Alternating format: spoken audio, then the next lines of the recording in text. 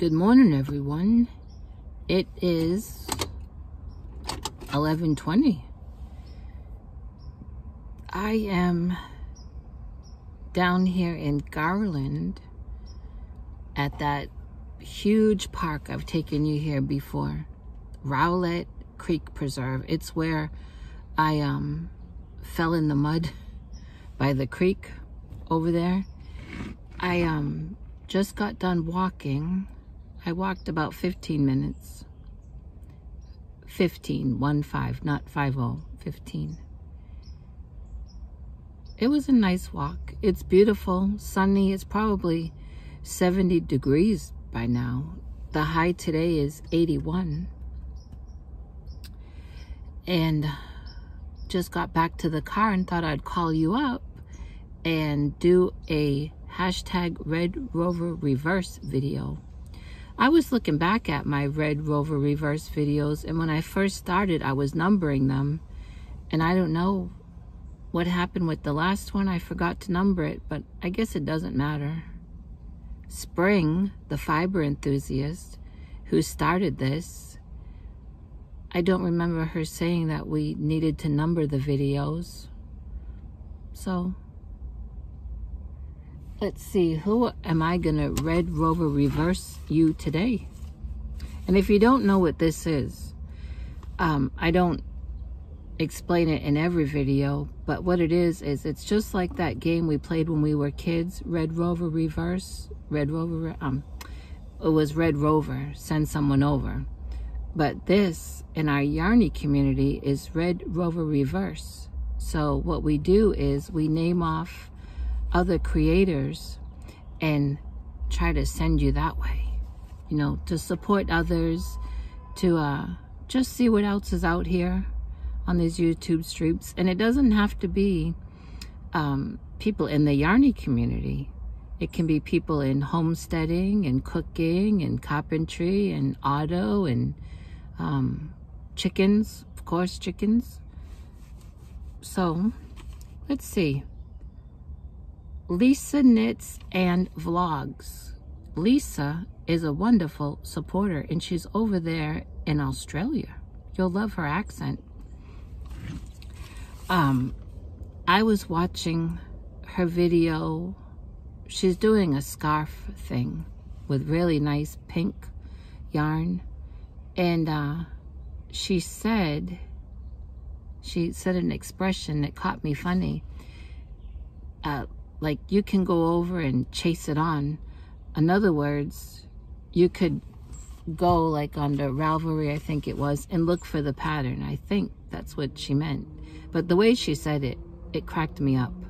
But Lisa has been a wonderful supporter to my channel, watching my videos, commenting, and I see her around here and there doing the same thing to other people. So if you would check out Lisa Knits and Vlogs, and I'll leave a link in the description to these 3 channels I'm going to mention. And if you would go over there and watch a video, please, and comment and use the hashtag Red Rover Reverse, and let her know that Miguel from Who Knows 7834 sent you. I believe that. Can you believe, again, I forgot to write down the number that YouTube attached to my name, but I believe it's 7834. And subscribe to our channel if you'd like to, but at least watch a video and leave that comment, please.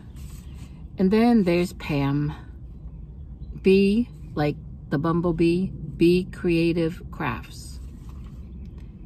Pam is a Southerner, and she crochets, and she just recently did a live. She does a lot of lives. I forget when they, oh wait, I know they're on Thursdays, because I usually miss those because I have church on Thursday.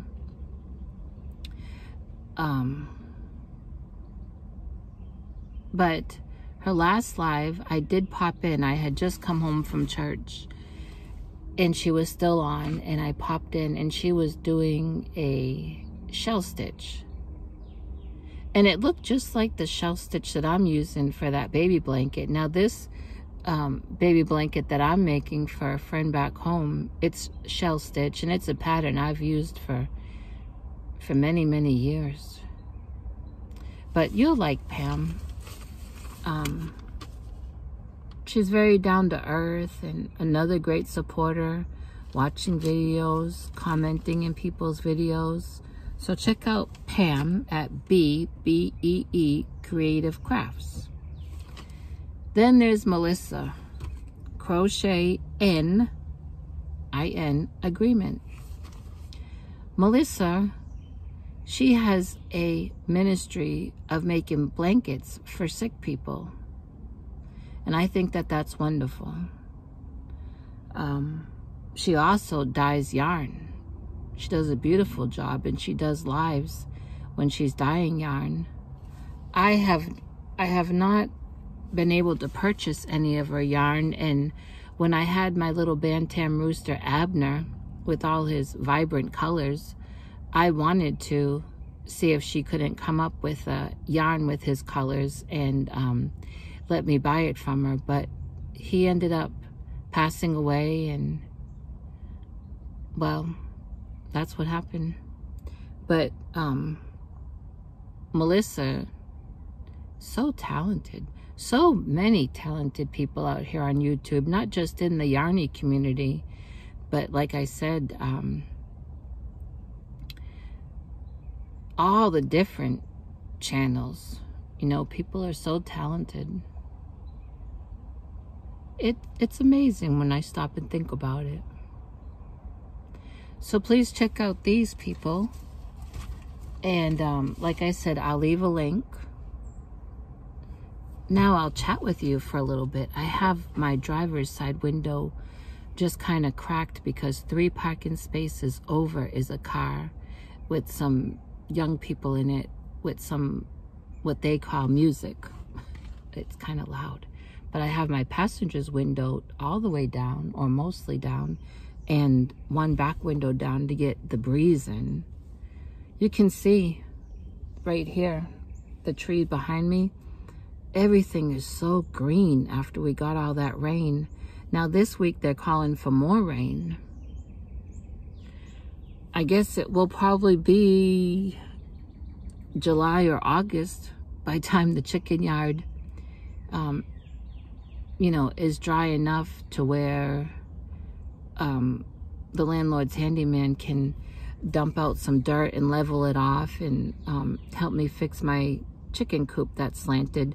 All that big puddle that was in the chicken yard has dried up, but now it's all really thick, sticky gumbo clay mud. I went out there this morning to open the chicken door and I got stuck in that mud. But you see all little prints like this from the chickens. One of my chickens, my Easter egger, I don't know if she's not feeling well. I was paying close attention to her yesterday and tried to catch her. She's always been very timid. I wanted to catch her and check her out, but as the day went on and it got to be evening, she seemed a little bit more herself. So I got to keep my eye on her.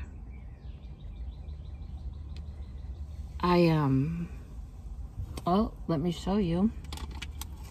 Let me show you. I started early this morning at home. Uh-oh. Where'd it go? I finished that variegated blue scrubby that I was working on, and then I started this one this morning.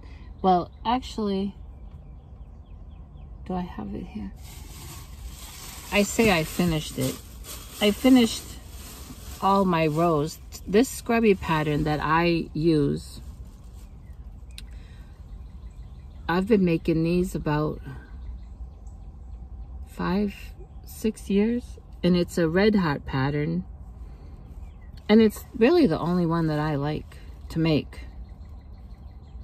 I have no trouble with it, and it's 2 parts. When I say 2 parts, is you make the cylinder, I call it a cylinder, and you do your rows. You leave a big tail in the beginning and a big tail at the end. And then with a yarn needle, with your tail, you go in and out of your stitches around here to make like a drawstring. And then you pull that, then you do the same at the other end. And when you pull it, it becomes round and flat like a disc. And then you pull your tail through in the middle and the other one through the middle and knot it really tight. And then I bring it through the opposite side and do the same thing.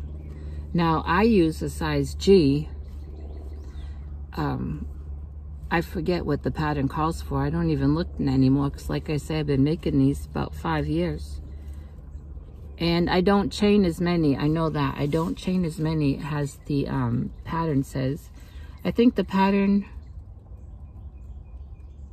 well, I chain 18. And I do 27 double crochet in the ring. In my first row, I do join it just to secure it.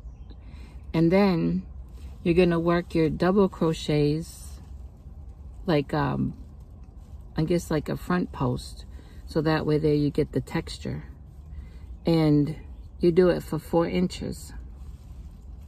You can look it up, Red Heart Free Scrubby pattern. You can see I got this one.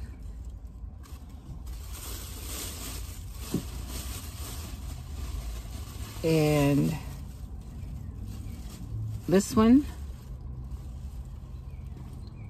And this one. Now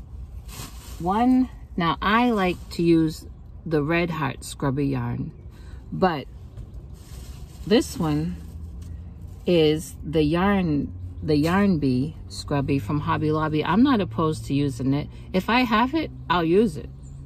And I do have it because I got it a couple years ago on their big clearance for $1.12.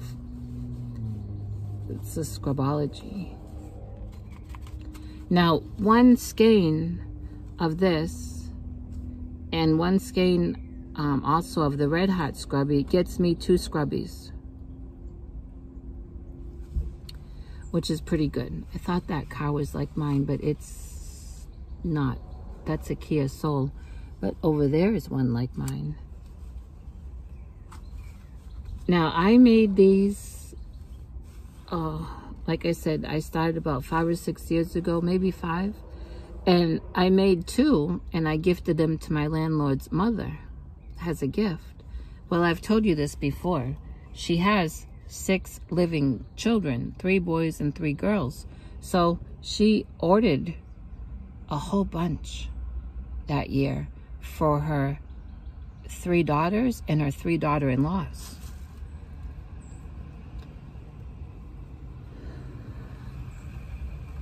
I made a little bit of money that time. I'm hoping to get a bunch made up before Mother's Day and see if I can't sell some. And I always have my measuring tape to measure my 4 inches of my scrubby. And it's just one of the little projects I like to take.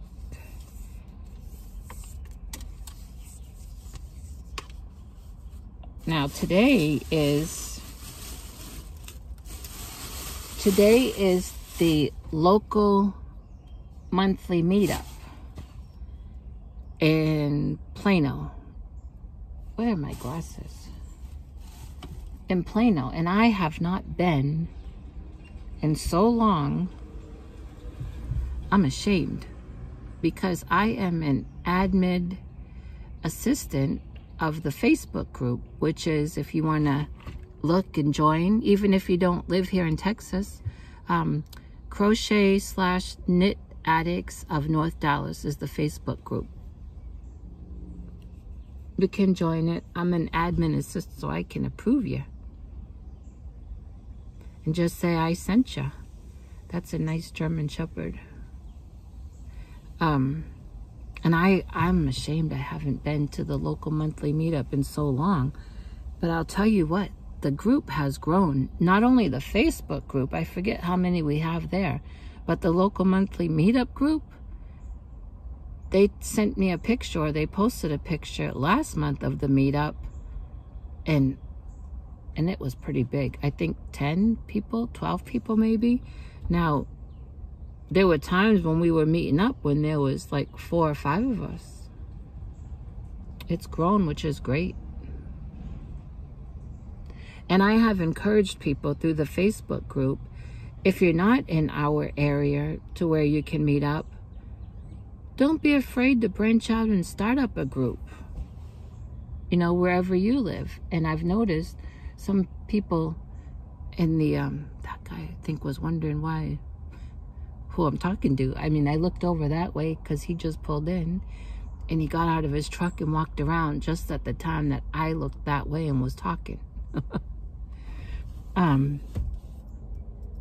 And I've noticed on the Facebook group that some people in different parts are wanting to and are trying to start up groups in their area. So why not branch off and do that? Wonderful.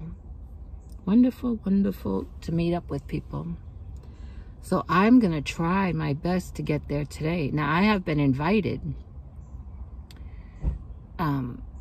If I include the local monthly meetup, that will make 3 events I've been invited to today. That one is craft related, but then there's 2 other events I've been invited to.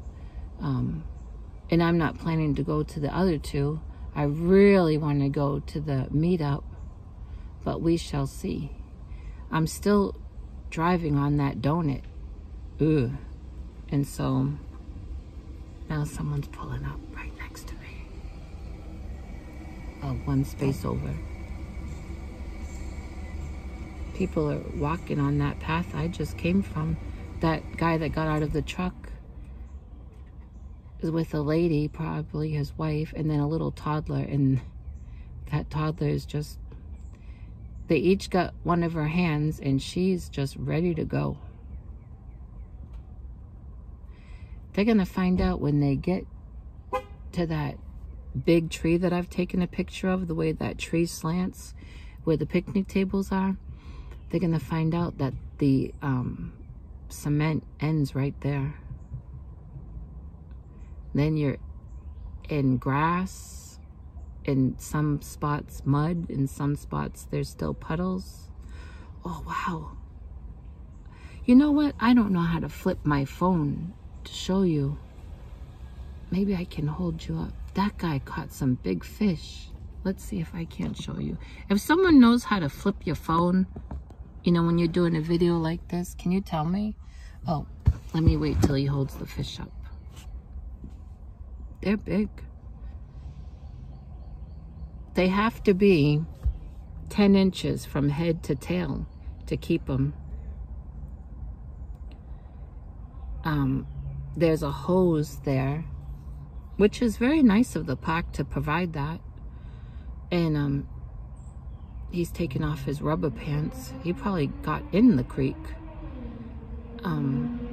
So they have a hose there where people can wash off their fish, wash off your shoes. I've seen people wash off their bikes.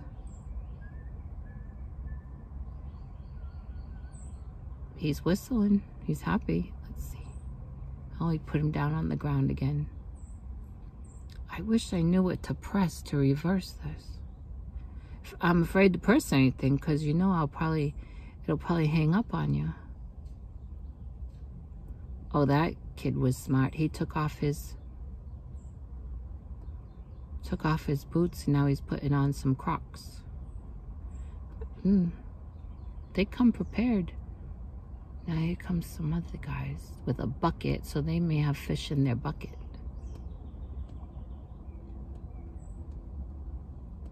I love to watch people. Let's see. I'm waiting for him to hold up a fish. Now that one don't look 10 inches, but okay.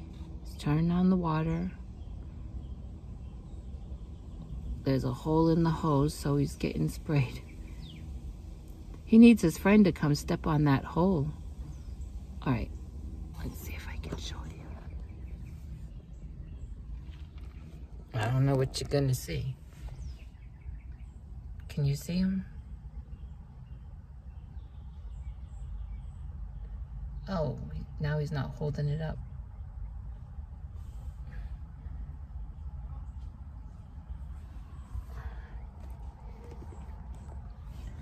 Oh, now he's holding it up.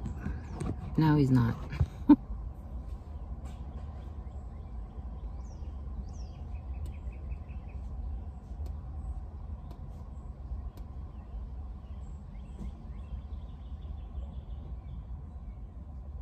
One fish washed. Oh, that one's too small, but he's keeping it. Now, if the law came through here, he might find himself in some trouble. Well, what are you all working on?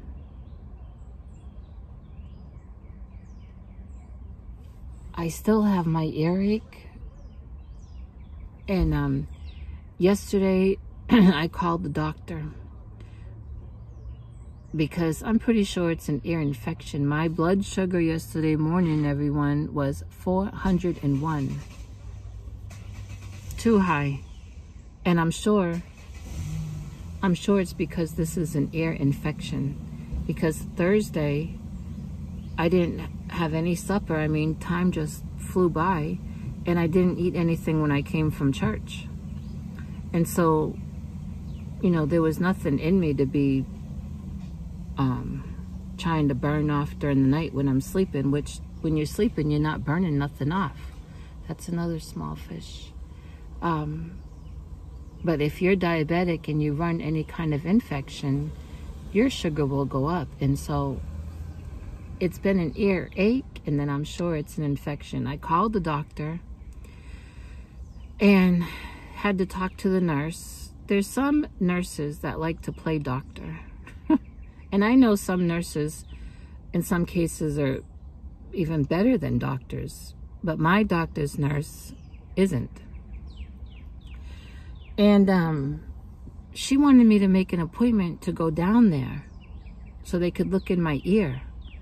And I said, and she wanted me to go yesterday. I said, it's very unwise of you to encourage someone with their blood sugar over 400 to drive 22 miles one way in traffic, and then I have to come home. I said, I know what an earache and an ear infection feels like, and I'm pretty sure I need an antibiotic. And she was saying, you have to be evaluated first. And I said, when can this message please get to the doctor? My doctor knows that I don't always call for medicine, you know, just when I really need something. And she said, well, the doctor's not even in and won't be until late this afternoon. I said, there's no way that I'm going to be driving to Plano in late afternoon in all that traffic that you're wanting me to come down there. I asked her, could you please send the message to the doctor and let's leave it up to her? And then could someone call me back? Well, about an hour later, the nurse called back. She said that she talked to the doctor and the doctor agreed with her that I need to go down there. And I said, well, I'm not. And I didn't. The other thing is, it's all about money. You know, I go down there. Now someone's pulling it on this side. Oh, the hose is, that hose must have more than one hole. I go down there and the doctor gets, she'll bill Medicaid or Medicare. So she's getting money.